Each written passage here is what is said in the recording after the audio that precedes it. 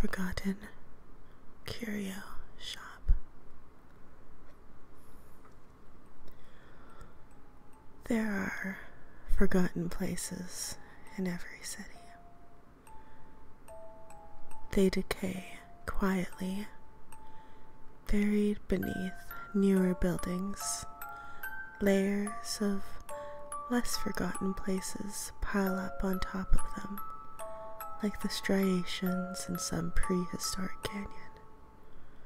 But the colors of this history are not limestone white and clay orange. These are concrete gray and the rich browns of old wood. A few of these abandoned places can still be found by the tenacious and the lost. They wait patiently behind swollen doorways and down ill-used stairs littered with middens of brittle rat droppings. Some can't be accessed at all. The eyes of their windows gaze only into dirt and darkness, and once bright paint trembles to dust as trucks and cars rumble overhead. Modern vibrations quickly hasten the entropy of years. Some suffocate when an earthquake cracks the last support, shoring up a moldering mausoleum. Concrete and dirt thunders in, eager to fill the dusty void and mill the antique carpentry to splinters. Others drown when a water main develops a leak, filling the underground void with water, one slow drop at a time. All things inside swell and rot, their sodden fibers becoming a uniform gray slurry at the bottom of a secret urban lake. But some places survive, although they are mostly forgotten. The meticulous care with which they were built ensures that they persist. Or perhaps they are loaned an enduring spirit by their purpose or what they contained. Once in a while, someone will stumble across one of those places without having any idea what it is. This is a story about such a place. Some cities should never have been built. The place where I live is a case study. The original tiny settlement, built in a hill-bound harbor, expanded too fast with the influx of population in its infancy. Like many overfed toddlers, it grew into a fat, sprawling adult. The messy metropolis drapes itself over the steep hills, demanding and devouring more inhospitable land every year. Consequently, roads are too narrow, houses the same, their piles and supports exposed and raw from erosion as constant sea storms batter the soil into salty mud. Having lived here all my life, this seemed perfectly normal until I chanced to visit a land-bound city, all flat and geometric, the streets straighter than arrows, neatly laid out like the grids in a mathematics book. To outsiders, my city seems needlessly convoluted, with streets stacked above one another, hidden tunnels, and scribbly wooden bridges connecting otherwise disparate terraces together. The harborside central city is even worse. Hundreds of years of accumulated architecture have been colonized by newly minted towers of glass and steel, like so many modern parasites. It's the sort of place where anyone can get lost. Even people who are born here can't resist the occasional wrong turn, just to see where that weird little road they've never been down might lead them. I did that a lot, walking in no particular direction through the twisting, mazy streets just to see where I would end up. And that's precisely how I managed to stumble upon the Curio shop. I'd seen the entrance many times, but I'd never felt the urge to explore. It was a brick-arched alley, narrow and dingy, with no signage, and no indication that anything interesting lay within. I don't know why that familiar arch piqued my curiosity on that particular day, but I found myself walking beneath it, navigating the cracked paving stones of an alley that curled between buildings and ended in a flight of graffitied concrete stairs. They led up and down, both directions littered with faded city garbage. Down the stairs I found nothing but a cave-in of rubble and scum-covered water. But upwards, the steps opened onto another brick alley, carpeted with gray-green lichens and spongy boluses of moss. My shoes were sodden when I found the ancient arcade at the very end. Must have been glorious once upon a time. A not quite Victorian wonder of lead lights and timber.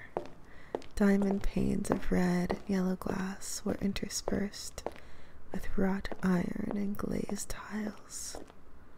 But now the tiles were cracked and broken, the clever mosaics smashed beyond recognition.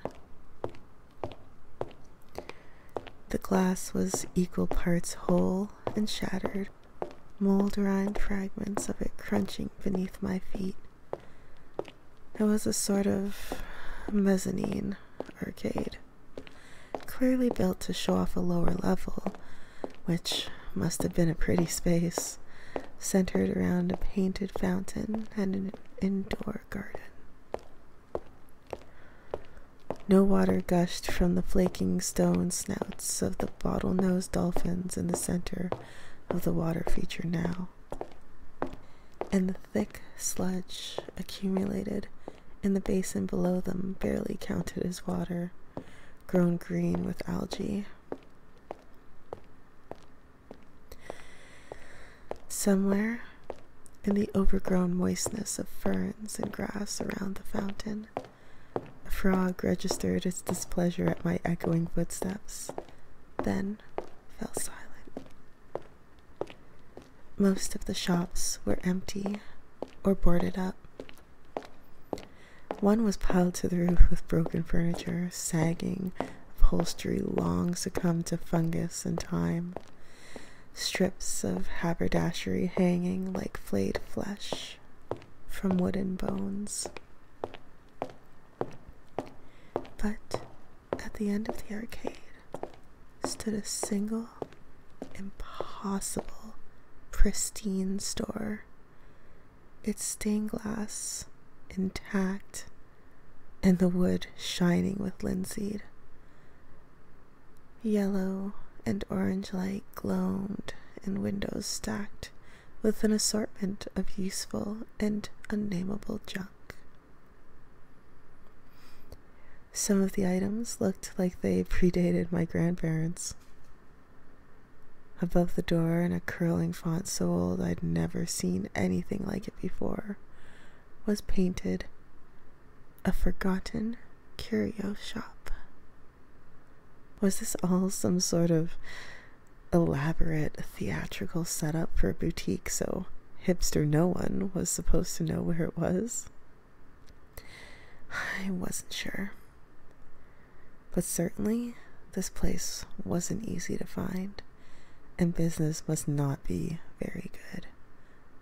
Then again, I didn't imagine the rent was very high, if the shop owner paid rent at all. So perhaps that was how this strange little shop stayed afloat. A brass bell tinkled as I opened the door, the bright sound charmingly anachronistic. I glanced up at it. One side of the tiny instrument was badly dented, as if it had survived many, many years of use. If this was a hipster setup, the attention to detail was astonishing. Beyond ranks of shelves cluttered with old flotsam was a mullioned counter. And behind it sat a middle-aged woman. She was smartly dressed, but her garments belonged to another era. A peacock feather tucked into the crinoline brim of her hat bobbed jauntily as she inclined her head toward the sound of the bell. "Welcome," she called, a smile claiming her face with light switch alacrity, "to a forgotten curio shop." The shop wasn't big, but every nook was densely packed. There were so many things crowded cheek by jowl I could barely register what they all were, even when I did recognize them. Some of them were familiar from history books, some from illustrated fairy tales, iron heating pans for beds, different styles of Indian hookahs, and an impressive array of enameled snuff boxes, rich with cloisonne. The glass bead eyes of taxidermied animals regarded me, frozen snarls on rictus faces, leering through piles of old books and brass pots. I breathed musty sourness, faded perfumes, and the tang of old metal. "Can I help you with anything?" the woman chirruped brightly. Her accent was pleasantly transatlantic, like an old movie or radio star's. I wondered how long she'd spent practicing it. "Just looking, thanks," I replied automatically, my gaze roving over various oddments. "That's an Inverness cape, you know. Real bargain for £10, she chattered as my fingers brushed sable fabric. "Belonged to a murdered banker." Her eyes were slightly too small and far too bright for the topic. "Wife did him in with a flat iron, which is over in the houseware section. Still got the bloodstains on it and all." "You're pulling my leg," I shot back, squeezing between shelves of apoplectic-looking porcelain animals and painted pewter mugs. "Oh, I could be." She gave me a gummy grin, then winked like a music hall body. "Or perhaps everything here really does have a story behind it. You just need to suspend disbelief a little to see it." So, that was what this place was all about. The whole setup was carefully curated chicanery to make you feel like you'd found something special, that you'd stumbled upon a nearly mystical place forgotten by time. Now I'd figured out the mystery. The shop seemed tawdry and overdone. The stacks of old things hackneyed and silly, just piles of junk with exorbitant price tags. And yet, I still wanted something from the shop. Whenever I went on my random excursions through the city, I liked to collect little keepsakes. Sometimes it was the skeleton of a leaf from an overgrown cemetery. Other times it was a pleasingly smooth pebble, or an oddly shaped fragment of driftwood wearing the contours of a tiny dragon's skull.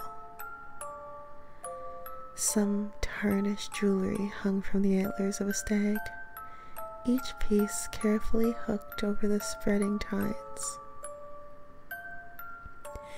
None of the earrings matched. Each had lost a twin somewhere in its journey through people's lives, and I felt an odd pang of sadness for these old things. Not only had each lost its mate, but they had been abandoned by those who had once cherished them.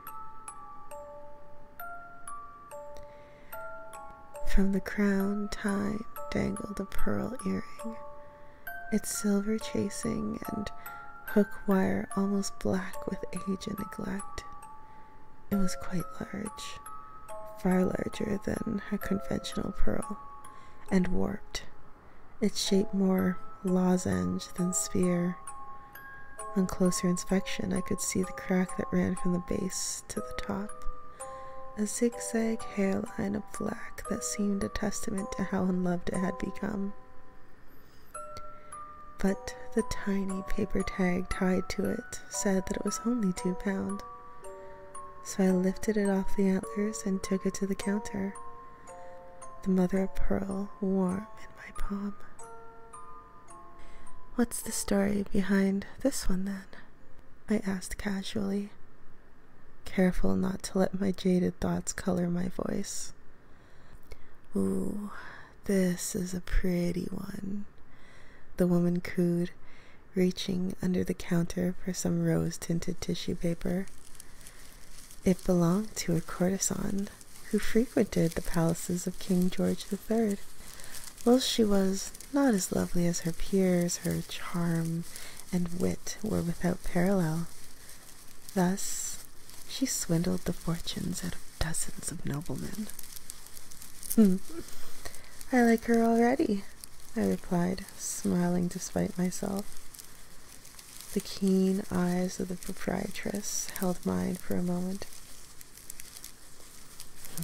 "I think it's entirely mutual. That's why her earring chose you." Pleasant tingles crawled across my scalp as I watched the woman's deft hands wrap the object and place it in a tiny box. "Here you go, miss. That'll be £2. Strangely thrilled by the whole experience, I handed over a $5 and told her to keep the change. As I left the shop, my fingers wiggled an uncharacteristic little wave, and I heard myself promise the woman that I'd visit again sometime soon. The earring matched none of the jewelry I owned, so instead of hooking it through my ear, I twisted the silver wire around a necklace chain and let it hang as a pendant. Although I didn't believe the stories of the Curio shop's owner, my mind wandered in those spare moments between work and responsibility, imagining the remarkable woman my new bauble purportedly belonged to. In my mind's eye, she was a short thing with hips wide enough to be embarrassing, and a potbelly squashed flat by layers of clever corsetry. Just as the saleswoman had said, she wasn't beautiful in the slightest, possessing none of the aesthetic qualities our modern sensibilities would deem conventionally attractive. But her face was animated, cheerful, and stamped with a lively wit that could be read in every tilt of her two plump lips and every quirk of her thick eyebrows. I envisaged her talking to rich men, sporting elaborate pre-Victorian costumes, her coal-lined liquid brown eyes pulling them under her spell, like the Rusalka of Slavic folklore. As I went about my day-to-day business, I let her imagined presence whisper through my thoughts. I began to play a game with myself where I would try to react and respond to people as though I were the mysterious courtier. To my surprise, I was actually quite good at playing the part. I didn't entrap men and take their money like she had, of course I didn't. But as I grew enamored with the role I was playing, as her honey words drizzled from my lips more and more often, I found myself the object of a lot of male attention. After I took home the third suitor in as many days, after we made love like frenzied teenagers, I started to wonder about my sudden change of romantic fortune. Was the earring to blame? Or was this all just me? Whatever the case, it was time to pay another visit to the Curio shop.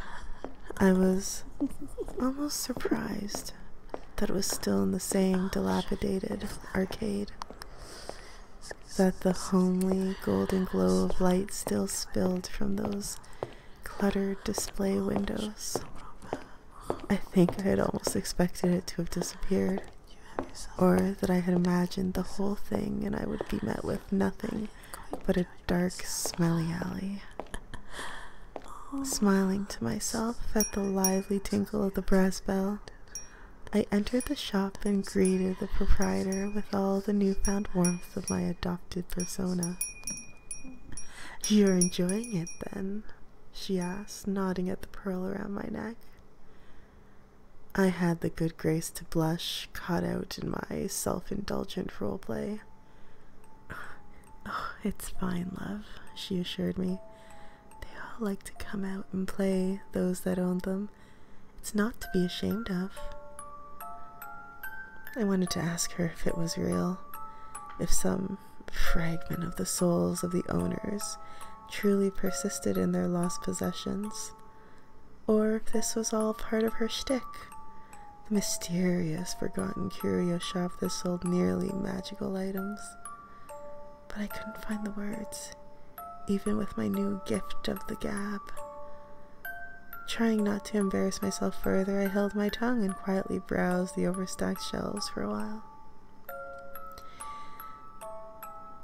"May I ask what this is?" I hesitated, then continued. "And to whom did it belong?" "Ah," replied the woman. "That, my dear, is a silver chafing dish, formerly owned by one of the finest cooks in London. Even during the leanest of times, she always served marvelous meals in it, notably filled with the most succulent meats."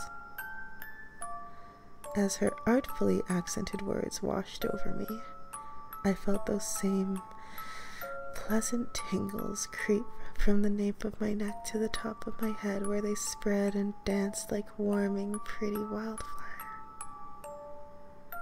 "I'll take it," I told her, lifting it carefully from where it rested, atop a teetering pile of junk. "You haven't even looked at the price, love." In that instant, I was all courtesan, confident and charming. "There is no need to, madam. This object was meant to be with me." Saying nothing, she wrapped the tarnished dish in that same rose-tinted tissue, her efficient hands in the whispery crumple of paper amplifying that orgasmic feeling radiating from my scalp. I don't even remember what I paid for it. I barely recall leaving the arcade, the brown paper bag clutched to my chest like a precious child. Even though the dish stood crooked, one leg shorter than the others, everything I made in it tasted divine. If I broiled even plain carrots in its inner dish, they melted in the mouth, their sweetness and most pleasant flavor notes amplified to the perfect culinary pitch. The cook herself lingered in my mind, her massive, homely presence hovering behind me as I salted and spiced different dishes. Disapproving frowns let me know that I shouldn't use this or that ingredient, and silent laughs that set her impressive jowls wobbling told me when I was on the right track. The first party at my house was a roaring success. Between the fantastic food and my newfound socialite graces, the last guests didn't leave until well after midnight, asking when I would host again, and could they get the recipe for that incredible salmon souffle.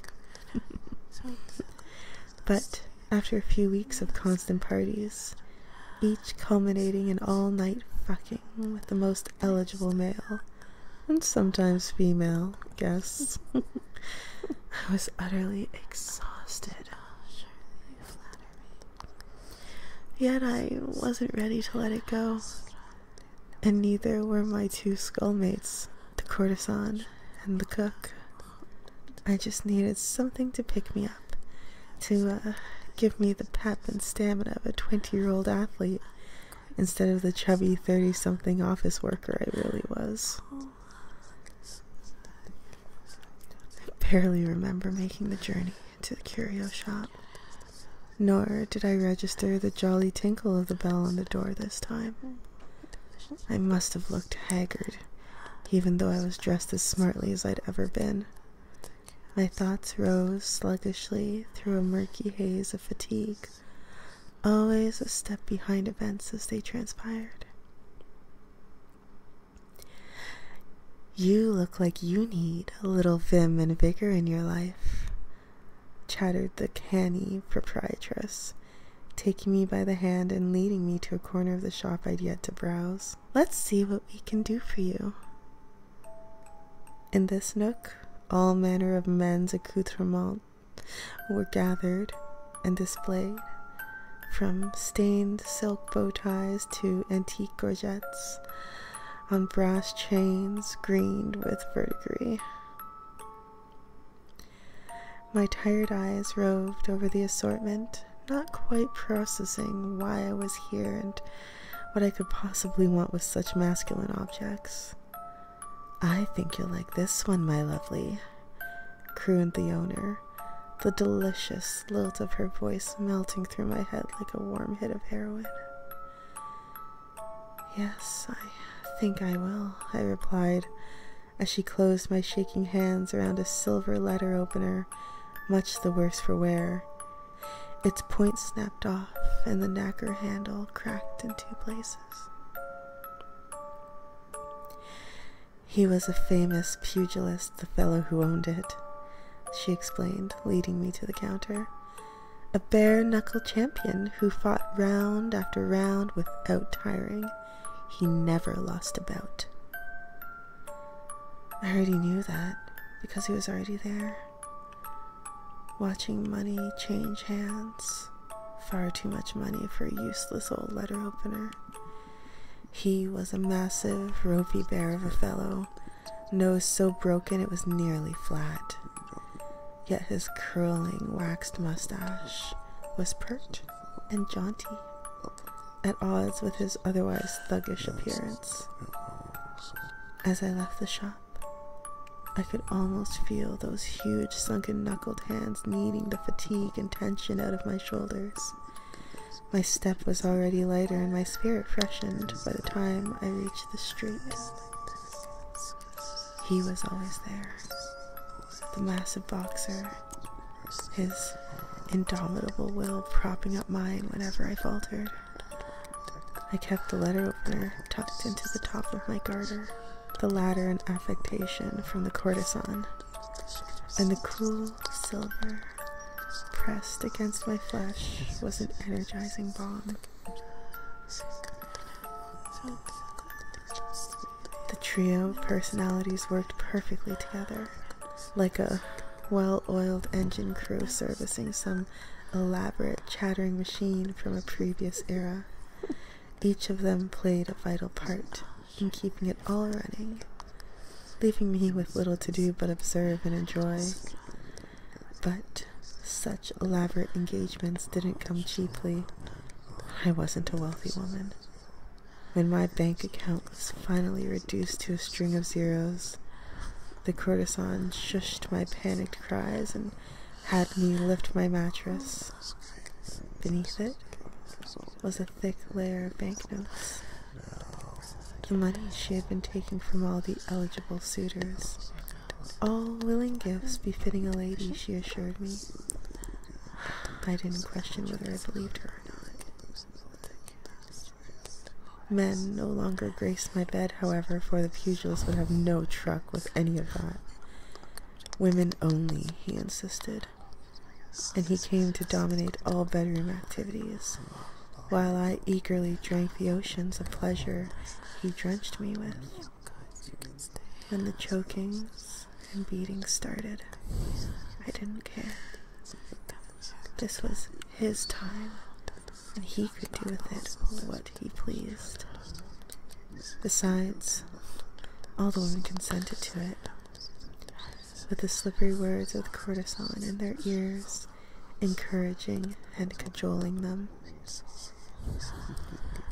Left free to roam my own thoughts, I found I could explore theirs too. My brain felt like a boarding house, each of them taking up residence in a particular room, filling those spaces with memories of times lost to history. I danced complicated pavans in the court of King George. I walked the streets of Victorian London, hawking pies of strange, tender goods. Best of all was reliving the glory days of the pugilist. I felt the fists of stevedores and sailors break upon my iron jaw, watched my own sledgehammer hands crush their noses and cheekbones, smelled the blood and sawdust, and heard the animal screams of the crowd. But I delved further than I should have. Murder was far easier in those times, before forensics and detectives. Nobody cared much if some villain's daughter was found strangled in a ditch, or if some nobleman's mistress and ill-gotten child perished from another mysterious form of consumption. The courtesan's first poisoning had been the wife of a minor merchant. Not an enemy, simply someone who was in the way of her plans. As the pages of her memories turned, they grew progressively blacker. Whole chapters of callous murders, no longer discriminating between women and children. They were all just obstacles between her and her burgeoning wealth. I fled then into the warm, homely memories of the cook, redolent with the comforting aromas of fresh-baked bread and rich, spiced stews. She was a helper of women, this one, a feminist, well before such a word existed, her skills extending beyond the kitchen and into counseling and minor surgeries. Women knocked on her door during the darkest hours of night, their bellies swollen with illegitimate heirs, and she would take the shame out of them, allowing them to live a life free of the stigma of bastard babies. I watched her reverently carry the bloodied remains of a 20-week fetus away from its exhausted mother, who lay blissfully asleep on a crimson-stained pallet in the cook's scullery. I knew what she was about to do before it happened, and I pleaded with the woman's memory not to do it. to change history, to leave it at the point where she had helped instead of committing the final depraved act in her arsenal. But the past cannot be changed. And so, into the dish the dead child went, the seething water parting London's tenderest meat from friable nascent bones, a skeleton that would never thrive and strengthen on its mother's milk. I fled then, down the corridors of my mind, away from the twin evils I had so readily invited into me, and back toward my own memories, strangely distant, mothballed and dusty in the lower recesses of my head. The pugilist stopped me, his broad tattooed chest filling the narrow passage and his jackhammer fist knocking me off my feet. He bore me over one mighty shoulder into his own chamber of horrors piled haphazardly with the bruised-necked corpses of girls and women. You knew, he rumbled, the resonance of his voice a vibration in my bowels. You knew from the start I was a killer. No, I wept. No. But that was a lie. The curio shop seemed impossible to find this time, the curling, confusing streets of my city even more misleading than normal. As I walked, finding dead end after dead end, they fought for control of me, the trio in my head.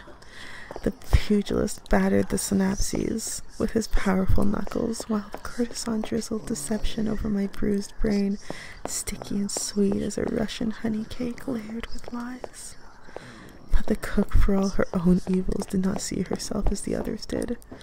For her, there had been no complicit embrace of darkness.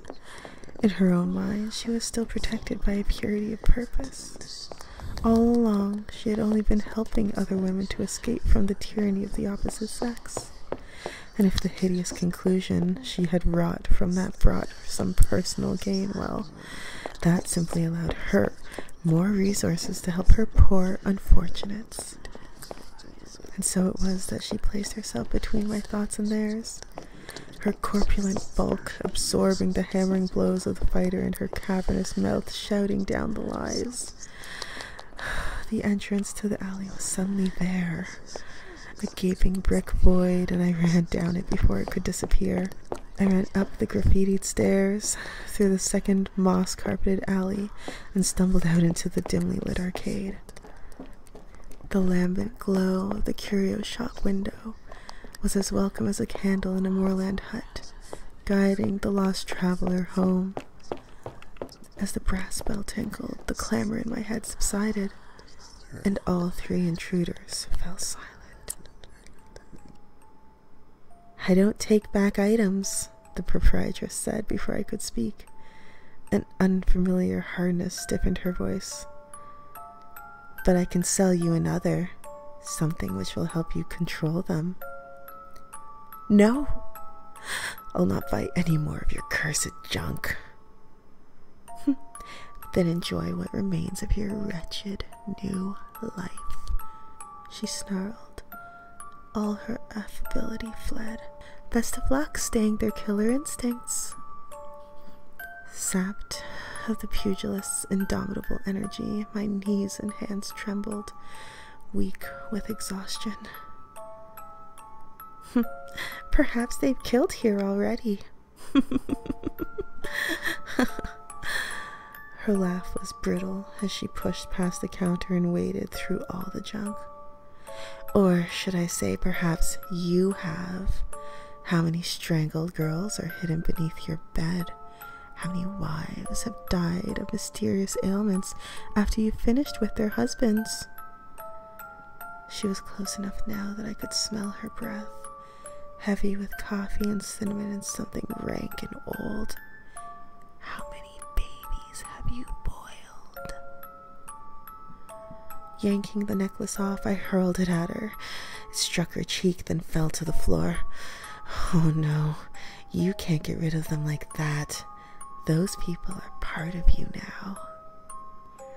The shop was spinning around me, leering animal heads, flashes of old brass, and sparkling, smeared trails of colored glass and shiny tat.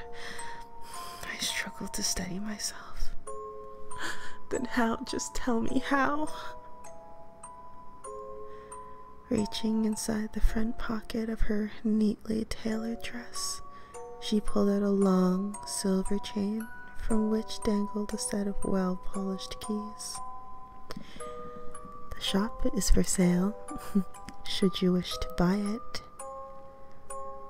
I stared at her, dizzy, not comprehending as she jingled the keys, the sound uncannily similar to the pretty chime of the bell. And the owner of the shop cannot be controlled by the objects. I licked my dry lips. With the familiar eloquence of the courtesan lost, my voice sounded wobbly and pathetic. What will it cost me?